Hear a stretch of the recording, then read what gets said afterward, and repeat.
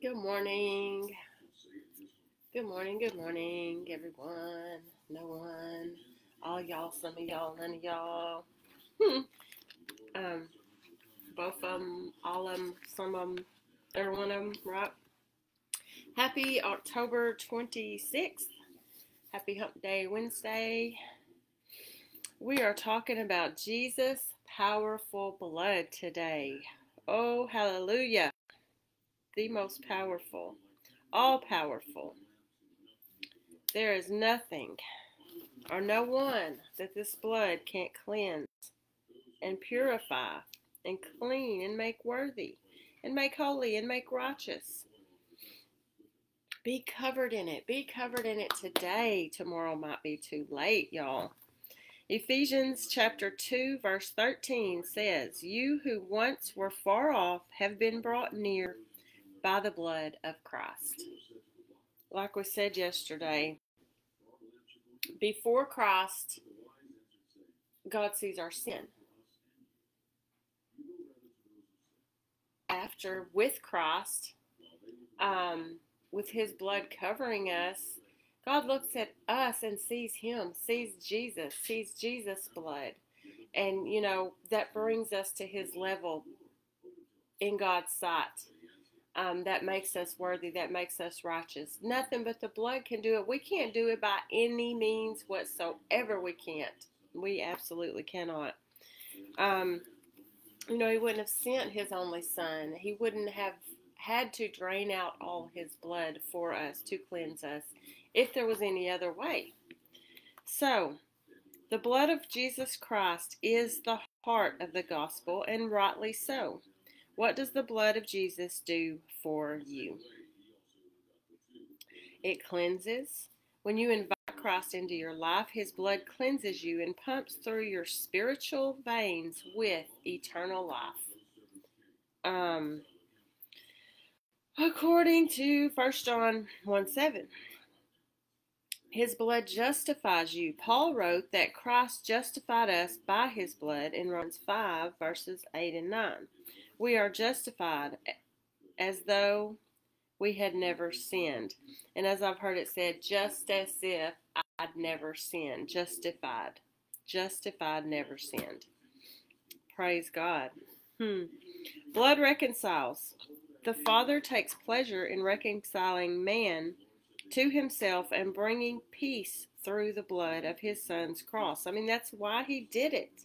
That's why he did it. That is his pleasure. He counted us worth it to send his Son. And that was in Colossians 1:20. Blood provides access. Christ's sacrifice replaced the animal sacrifice, no longer sufficient, giving us full assurance of faith in the blood that Jesus shed for us. Hebrews 10 verses 19 through 22. So now we have full access to the Father's throne of grace. We can approach his throne boldly as his children. Hello? Into the throne room. The veil was torn. There was a veil that only the priest could go past with the sacrifices into the most holy place. And he better be right when he got in there, or he would get dragged out by the foot, right? Dead as a doornail. So, this veil was torn, literally torn, when Jesus breathed his last breath. And now we have that full access to God the Father through Jesus Christ, through his blood. As Jesus' blood flows through us, we are infused with life forever. John 6, verse 54. What does the Bible say about the most important characteristic of the blood of Jesus?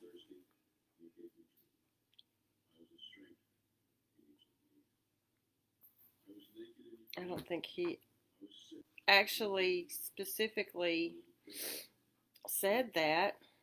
I mean, it's the difference in life and death. That's what it is. That's what stands out to me.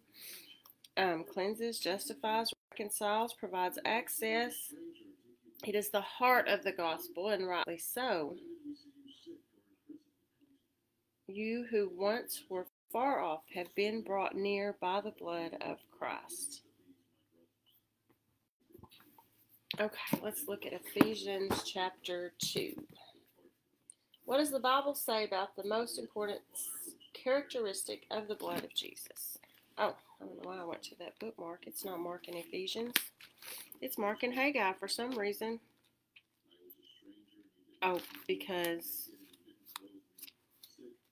I left it there after I read Zechariah. Okay, Ephesians 2. Ends. Philippians, that means there you are, Ephesians, right before Philippians. Number two.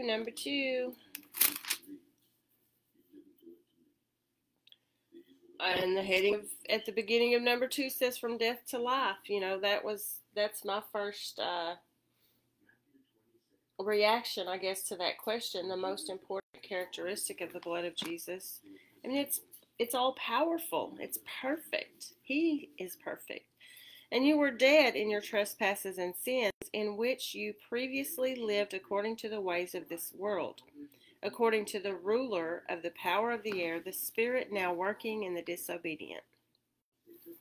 This sounds like we were in this not long ago. We too all previously lived among them in our fleshly desires, carrying out the inclinations of our flesh and thoughts. And we were by nature children under wrath, as the others were also. Who's saying, you know, this is the state absolutely everybody is in without the blood of Jesus. But God, who is rich in mercy, because of his great love that he had for us, made us alive with Christ, even though we were dead in trespasses. You are saved by grace. He also raised us up with him and seated us with him in the heavens in Christ Jesus, so that in the coming ages he might display the immeasurable riches of his grace through his kindness to us in Christ Jesus. For you are saved by grace through faith, and this is not from yourselves, it is God's gift, not from works, so that no one can boast. For we are his workmanship, created in Christ Jesus for good works, which God prepared ahead of time for us to do. So then, remember that at one time you were Gentiles in the flesh, called the uncircumcised by those called the circumcised, which is done in the flesh by human hands. So in other words, it's a work. It's not a saving act. It's a work. Just like all the other steps, a lot of religions require.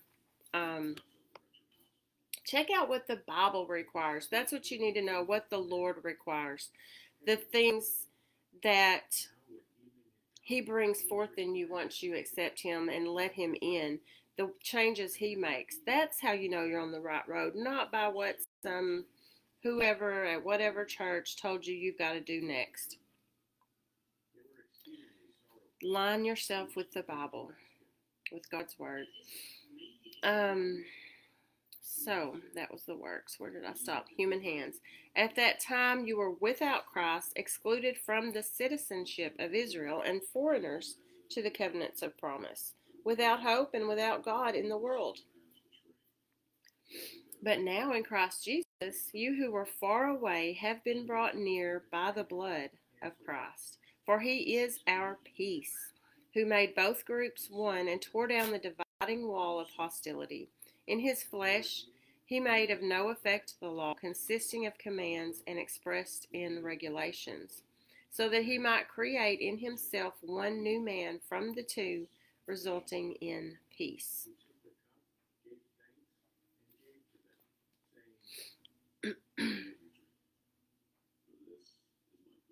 So that one new man, and two, he kept the law. It's not that you don't keep the law. It's not that you don't want to do what God commands you to. But it's that God realizes that your flesh can't, that it's going to fail sometimes. And therefore, he sent this perfect, spotless, all-powerful Son of his, this Lamb, this Christ child, this Messiah, to take your place. in death so that you can join him in life. And he created the two by keeping the law, but also being the ultimate sacrifice that fulfilled the law. So he did this that he might reconcile both to God in one body through the cross, by which he put the hostility to death in himself. He came and proclaimed the good news of peace to you who were far away, and peace to those who were near. For through him we both have access in one spirit to the Father. So he's talking about both the uncircumcised and the circumcised. Remember that at one time you were Gentiles in the flesh, the uncircumcised. He's just saying, hey, what you've done to your body is not what gets you where you need to be. It's what happened to Jesus' body. It's the sacrifice he made. Through him we both have access in one spirit to the Father. Both, those who were keeping the law and those who were not. Barbarians, as they were called. It is us, those that are adopted in. So then you are no longer foreigners and strangers, but fellow citizens with the saints and members of God's household, built on the foundation of the apostles and prophets, with Christ Jesus himself as the cornerstone. In him, the whole building, being put together, grows into a holy temple in the Lord. The whole building. The holy temple. The church. We're each a temple of the Spirit of God. And together we are to be united as the bride of Christ. Grows into a holy temple in the Lord. In him you are also being built together for God's dwelling in the Spirit. He tore down every kind of wall there ever was to make a way. Reminds me of the song of his reckless love. There's no mountain he won't climb up. And of course, that's the only line I remember now that I brought it up. Coming after you. But it's true. There's no length he won't go to. But don't keep running from him, because time will run out. Okay, so that was Ephesians 2. Jesus' powerful blood. I stuck in there the parentheses, all powerful blood. Because, let's be clear. Let's be specific. Mess here. Okay, Lenny's clock is just a ringing, I hear in there. And he's not making a move. Alright, so Jesus' powerful, all-powerful blood. Be covered in it so that when God looks at you, he sees Jesus. It's the only way. It's the only assurance we have. It's the only hope that there is. It's the only thing that's going to last.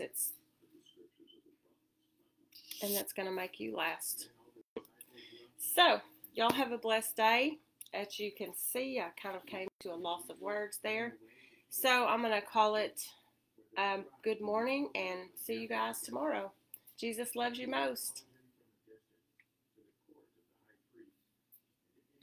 End live now.